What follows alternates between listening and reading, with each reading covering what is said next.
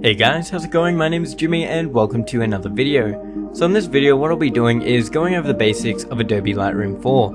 Now I know I've already done one of these videos in the past, however it was almost a year ago now, and I've gotten a lot better at making videos, I've gotten a lot better at Lightroom, and I've figured out a few new things since then. So I thought I'd remake this video, hopefully put a bit more into it, and hopefully help a few more people out. Okay, so I'm going to start this off by going over the general layout first.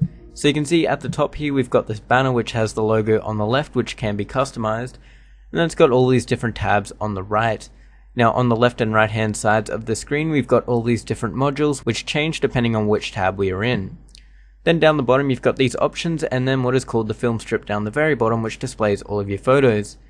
So let's go over importing and explaining a bit about how Lightroom handles files. So you can see here I've got these two raw files that I just grabbed before. And if I highlight both of these and drag them in, you have to be in the library tab to import by the way, you can see that both photos pop up here. Now you can see one photo is ticked, which is here, and the other one is grayed out. Now the reason this is grayed out is because I've already imported it and it's already in the catalog. So Lightroom won't allow you to import the same photo twice. However, you can see this one here has a tick. Now if I had more than this one photo, they'd all be lined up down here. They'd all have ticks if I highlighted them all. If you want to sort through the photos, you can double click on it, you can see it makes it big, you can zoom in, check detail and check focus and stuff like that, and you can change whether you want to import it or not down here. Now to go back to the grid view, you can just click down here or press the G key on your keyboard and it'll bring up all the photos here. Now down the bottom you can sort it by capture time, check state, file name and media type, so you can kind of sort which photos that you want to import there. And then you can change the size of your thumbnails here. So once you've decided on the ones you want to import, all you have to do is go down here and click the import button. And you can see now it's loaded up with just that one photo. So if you want to bring back all your other photos, all you have to do is go over to the left hand side here and click all photographs, and you can see I've got 12 in total, and that'll go ahead and bring them all up here for you. Okay, so the way Lightroom handles files is it uses what's called catalog. So if we go up to file quickly, you can see it has new catalog, open recent, and everything like that. Okay, so the way a catalog works is it's pretty much a set of photos. Now you can use these different ways, but the way I personally use them is I create a brand new catalog for each shoot that I do. So for example, if I was doing this engagement shoot that I did last year, I'd call it their name and then engagement shoot, just so I know that's where all their photos are. And another example, say for this car shoot here, I'd call it STI shoot and put the date that I shot it, just so I know that's where I can find all of those single photos. So it is a big help, it's a good way to organize your photos, and let's move on. So now that we've imported the photos, there's a few options that we can take to view them and kind of rate them and stuff like that. So down the bottom here you can see we've got the grid view, which is the exact same as when we're importing. We've got the loop view, which is just full screen, and then we've got what's called compare view. Now for this you can press C or click the button down here, and you can see it brings up the photos side by side. Now this is especially useful if we have two photos that are very similar. We select both of them by holding Control and clicking both of them, and bring them up side by side. Now this is a good way to kind of compare focus, compare the details, and just kind of get a closer look at which one you prefer. So on top of that we've got what's called the survey view. Now you can just highlight multiple photos, click that, and you can see they all pop up on the screen here. So this is another good way just to check photos side by side, or whatever other ways you might use that. So another good way to kind of sort through and organize your file is using the rating system. So going down here you can see after we select a photo or put our mouse over it, these 5 dots appear down here. Now this is just a star rating and you can click them all like that.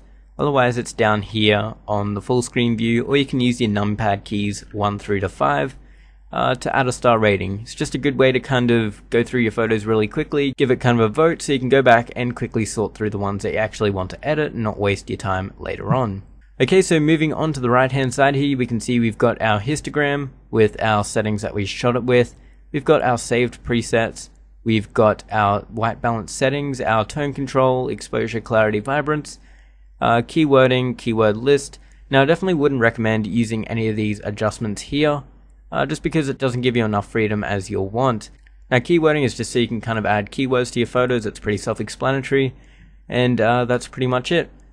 So let's go across to the develop tab, and this is probably the tab that you'll spend most of your time in. So you can see nothing really looks too different, everything's set out exactly the same, but as I said, these two boxes on the left and right hand sides now have different things in them. Okay, so starting on the left hand side, we can see we've got the Navigator window here. Now this is really useful for kind of zooming in. You can see it creates that white rectangle to where you're zoomed in. Now moving down further, we've got our presets. Now another really useful thing for the Navigator is, say if we want to check how a preset is going to look, you can see it updates on the Navigator as we mouse over our different presets. Now if you're curious as to what preset system I'm using here, I'll put a link to the video on the screen now or in the description, and it's just the SLR Lounge preset system. Okay, so moving down, we've got Snapshots, which I will go over in just a moment. We've got our history, which we can go back to any point in our edit, and then collections. Okay, so moving over to the right hand side, we've got our histogram again. We've got our crop overlay, our spot removal tool, which is used for retouching, red eye correction, graduated filters, and adjustment brushes, which are used for just adding different adjustments to certain areas.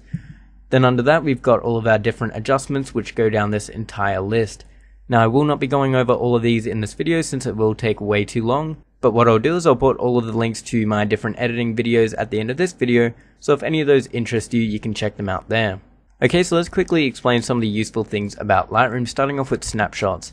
So say if we apply a very quick edit to this photo here, let's make it black and white, add a bit of contrast and everything like that. Let's just say that's the edit that we're happy with, even though it looks horrible. So what you can do is click this plus here next to snapshot or press Ctrl N and this box will pop up here. Now let's just call this one, say, black and white, and click create. And you can see that's now under the snapshot tab there. So what we can go ahead and do now is just reset this and do a completely different edit. Let's keep this one color, and again I'm not really happy with that, but let's say we are. Press Ctrl N and call this one color. Now what snapshots allow us to do is we can quickly swap between those two edits at any time, and we can create as many of those as we want. And it's just a good way to kind of create multiple looks for the same photo without having to erase all your settings.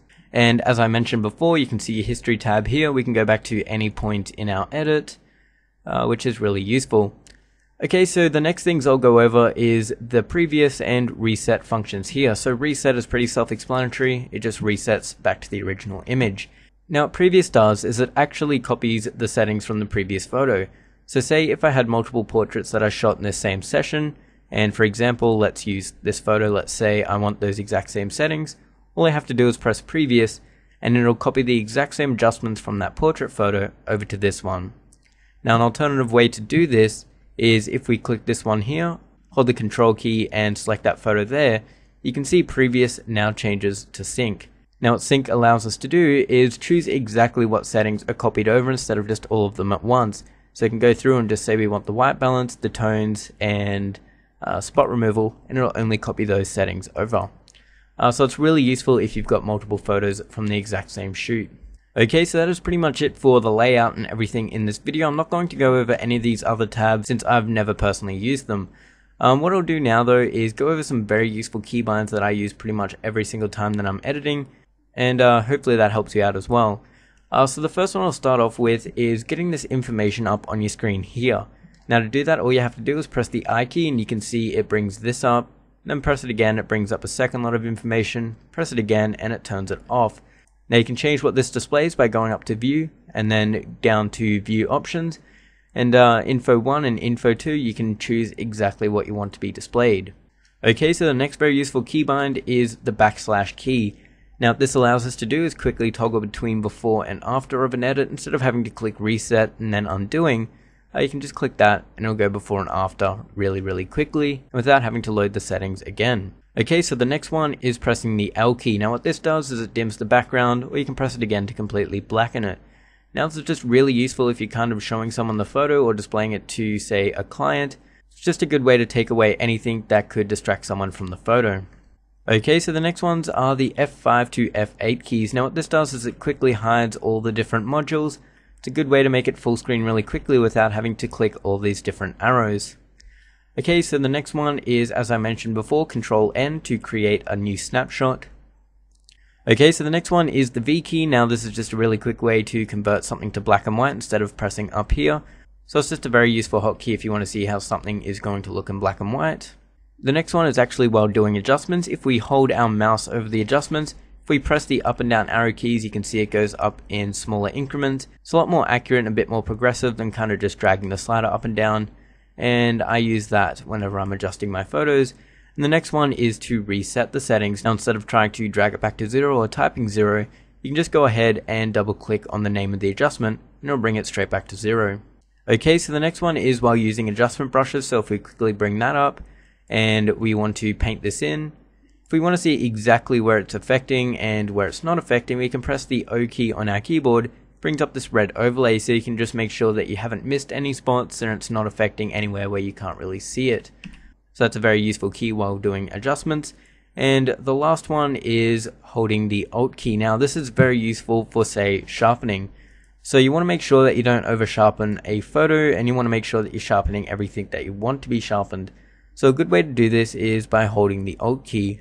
You can see if we hold the Alt key here, kind of changes it to black and white. We can see the radius, we can see exactly where it's affecting.